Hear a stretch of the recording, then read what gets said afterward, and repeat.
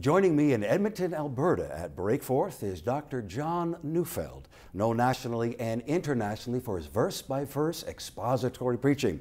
After spending almost 35 years in pastoral ministry, now Dr. Neufeld has transitioned and he is the first Canadian Bible teacher for Back to the Bible Canada.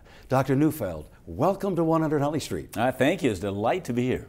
So tell me, after the majority of your ministry, pastoring, and I pastored for 20 years, now back to the Bible. Right. Did you imagine the change would be as you thought?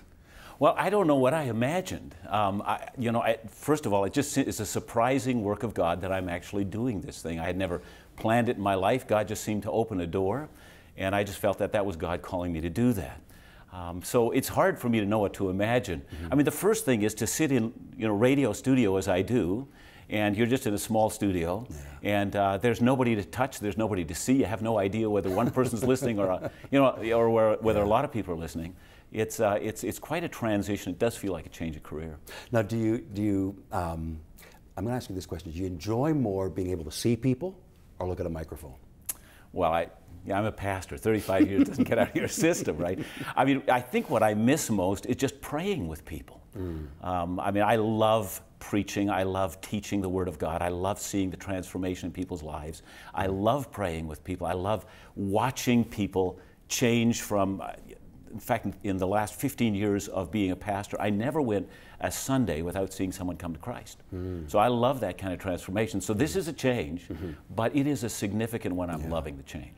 Now, you talk about loving to see people come to Christ, and your goal, even on radio, is to bring people to Jesus. Absolutely.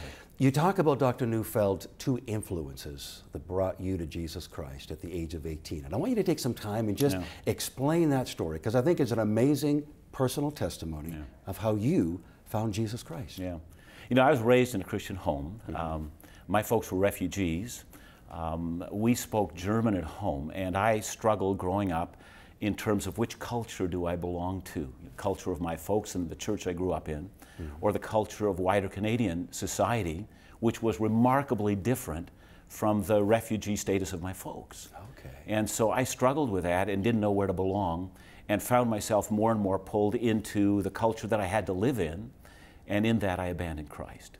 And so I was walking my own way. I'd become a manager of a little restaurant. Oh. And I was 18 years old managing a restaurant. 18? 18. Oh, my. And something marvelous happened to me. Actually, a number of things happened. The first thing that happened is somebody had taken me to a testimony meeting in which I heard a guy not sure how he'd come to Christ, but after he came to Christ, how God was changing his life. Now, that was cool. Okay. But the second thing that happened is that I had been working in this restaurant, and there was a gas station next door, and the gas station attendant and I got into a dispute, and we got into a fight. Like a physical fist fight. And I broke my glasses. And so this was in Hope, BC, and I had my optometrist in Chilliwack, and it was, in those days, just a single road which was highly trafficked. And so without my glasses, I'm squinting, and I always drove fast. So I went to pass a semi-trailer, and I was halfway past a trailer, and I recognized I was on a head-on crash with an oncoming car. And I just basically stood on the brakes, and the semi-trailer beside me was standing on his brakes as well, just smoke coming out. And we were both trying to stop at the same time as his car was coming, and I thought at the last minute, I just veer into the trailer, and somehow I found myself behind him. And it was just this, and in a split second, that car just came roaring by me. And I found the first place to stop. I was shaking, and I thought to myself, I was 1 millisecond away from eternity, and I'm not prepared to meet God. I mean, that was the transitional point in my life. I, to this day, believe that God put me precisely in that point, so that I'd finally see the brevity of life. The next thing that really happened is I had a very dear pastor who had come to my home church, and I remember making an appointment with him, and I decided that I would shock him by telling him, all of the kind of life that I was now leading, and my sense would be that he would berate me for it.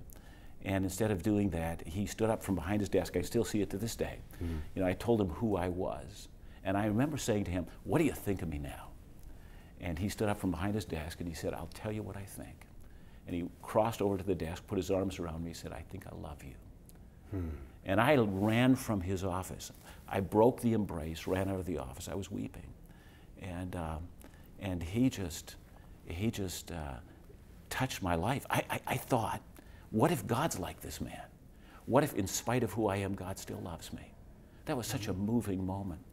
And so it wasn't far after that I kind of parked my car right outside of Hope, BC, the very place where they made the Rambo movie way years ago. Okay, but in that time, that hadn't been made yet. And I parked my car outside that bridge, and I poured out my heart to God and surrendered my life to Christ. That's how I got here.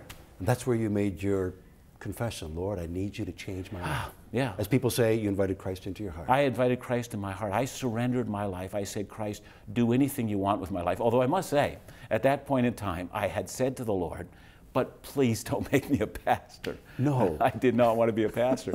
I thought, maybe God will be merciful to me, but that kind of mercy didn't come to me. Really? Now, can I ask you this? You're a Bible teacher. Yeah. When you made that commitment to Christ, people always would ask me, is it something you're supposed to feel, or is it just like a knowing in your mind?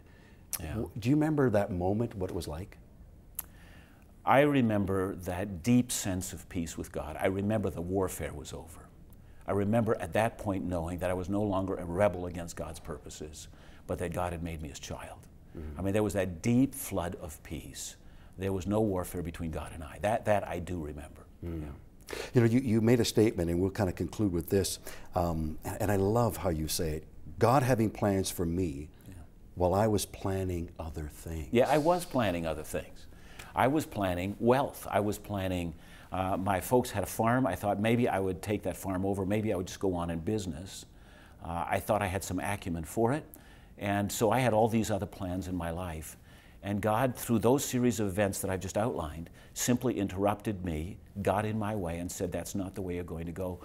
In spite of my own choices, God said, "I've made my choice. I've made you mine." That's my story. Dr. Neufeld, do you just mind taking about 30 seconds, just looking at that camera, just encouraging someone who's watching to make that surrender, to give their life to Christ? Yeah, there is nothing greater that can happen to anyone than to say, "Jesus, I surrender my life into your hands. I believe that Christ died on the cross for my sins. I believe that you love me, and here's my life. It's yours. Take me and use me in the way that you want me to. Come, Lord Jesus, invade my heart and make me your own." If you, along with Dr. Neufeld, have made that personal commitment, just right where you are in your heart, I invite you, please call our prayer lines, 1-866-273-4444. Someone's there, wants to hear what you've got to say, pray with you, and thank you so much for making that incredible decision. Dr. Neufeld, appreciate you being with us here today on 100 on the Street. Thank you so much. Thank you. We'll be right back.